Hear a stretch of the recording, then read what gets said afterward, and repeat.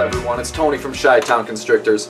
Through my last couple of videos, I've really focused a lot on ultrasounding boas and how it works and how I use it in my breeding season. I've had a lot of people reach out to me about something that works very much like an ultrasound but a little bit different, being Doppler radars. I've never experienced one, I've never owned one, so I honestly don't know a whole lot about it, but I did some research, and compared to an ultrasound, it's a much cheaper alternative.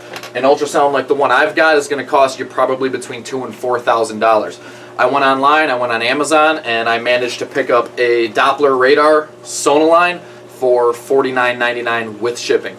So much cheaper of an option. Like I said, I really don't know much about it. I've never used one before. It's still in the packaging here. I haven't even really opened it. So we're going to kind of learn about this together. We're going to do some of my gravid boas and try and find out exactly what it does, and then I'm going to make the comparison of what the Doppler shows you versus what I actually see on the ultrasound and see how similar or how different the results may be. So this is the box that it actually got shipped in, and at first glance it seems to be a pretty simple setup. Only a couple of pieces. They ship it with batteries. Cord, that's going to be our probe right there, and a tube full of gel, which I'm assuming is very much like the ultrasound gel that we use. I'm going to experiment and see if I can use ultrasound gel on both of them. I would assume it's probably going to work. So, a couple of pieces, looks very easy, some directions in the bottom. I'm going to get it put together and then we'll give it a shot. So I just got the Doppler all put together. Very, very easy. It's one cord that plugs into the bottom, and on the back, the batteries that I showed you pop right in. Takes less than 10 seconds. I haven't even turned it on yet. I have no idea what to expect. One thing that I do want to cover, the biggest difference between this and the ultrasound, as you guys have seen in my other videos, the ultrasound I can use during breeding. I can use it to track the follicle development of my females to see if they're cycling or not. With this, I'm not going to be able to do that. The only thing that this is going to be any good for is determining whether or not your female is gravid. Some people want to know, is their female going to have good babies, or is she going to have slugs? Not all of them read the manual. They don't all sit the same. They don't all thicken up the way that we would like them to. So sometimes the boas can be a little bit unpredictable, but this is probably going to put your mind at ease a little bit. Hopefully you'll be able to hear some heartbeats, and you'll know that you have some good babies in there and not a litter full of slugs. So there is a very key difference between this and the ultrasound, which is also going to be a lot of the price difference as well. So since this is my first attempt trying to use this, I'm going to use this on a female that is due to drop her babies in 3 days. Usually I would not bother a female this close to having her babies, but she hasn't even started nesting yet. I'm not really all that concerned. She's not going to probably move all that much, so I'm very confident that I can do this without disturbing her a whole lot, okay? So here I've got the Doppler. I'm going to go ahead and turn it on, turn the volume on the side here all the way up. I'm just going to use the gel that they provided for right now. We'll play with the ultrasound gel later.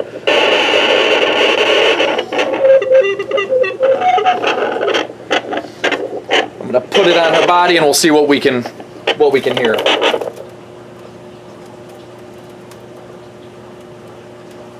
I don't hear anything.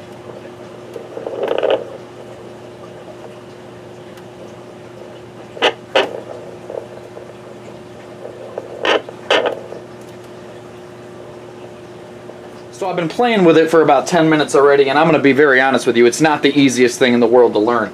I really was hoping that it was going to be a plug and play and I'd be able to hear heartbeats, but I can't hear anything except static. And that's not to say that there's anything wrong with it, it's just a matter of I don't know how to do it, just like anything else. Practice is going to make perfect. The same thing will happen with the ultrasound.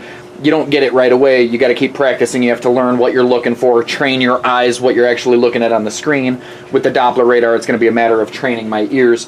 So I haven't really been able to see anything on the Doppler radar, or hear anything rather, on the Doppler radar. So what I'm going to do real fast is just do an ultrasound of this female, just to make sure that everything still looks good, that the babies are still alive, that I can still see heartbeats on it, and make sure that maybe I'm not getting my hopes up for nothing here, and that I can still see heartbeats. So these babies are going to be very big. You can kind of see one coming in right there, if I can get a better shot of it. And we should be able to see a heartbeat as long as these babies are still alive inside of her. Yep, so we can see the baby right there. And somewhere in there I can see a lot of movement, so I know these babies are still alive, but I'm looking for the heartbeat itself. So I can see something pulsing a little bit right there. It's really hard to identify an actual heartbeat right now just because these babies are so big inside of there. They're only a couple of days away from being born. But you can see the skeletons, you can see everything moving in there. So I do know that she's got good babies in there. We just can't identify an actual heartbeat right now. So I'm not going to lie, after only a few minutes of playing with this thing, I'm pretty frustrated. All I hear is static, and I have yet to hear anything that even closely resembles a heartbeat. Usually I try to tell people that I'm not as dumb as I look, but this thing's proven me wrong pretty easily here. So the last female that I just showed you guys, I was experimenting with the Doppler. It was all trial and error, mostly error, completely error actually, because I have yet to find any heartbeats in her. And as much as I was messing with her trying to get it right, she started to get a little bit antsy. Being that she's due in only 3 more days, I didn't want to mess with her anymore, so we're going to try it on this female. This female ovulated on January 2nd, so she's a little bit more than halfway. I can see on the ultrasound that there's skeletons developing. I can see heartbeats pretty well, so hopefully if we try again with this female, I'll be able to see it. So I'm going to show you guys the ultrasound first so that you see exactly how developed the babies and the heartbeats are.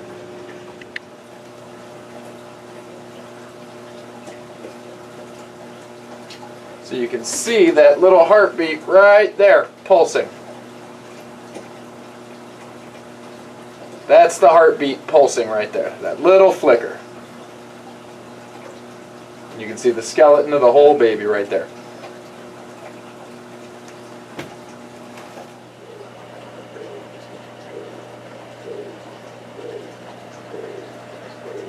And there it is. That's the sound of the heartbeat.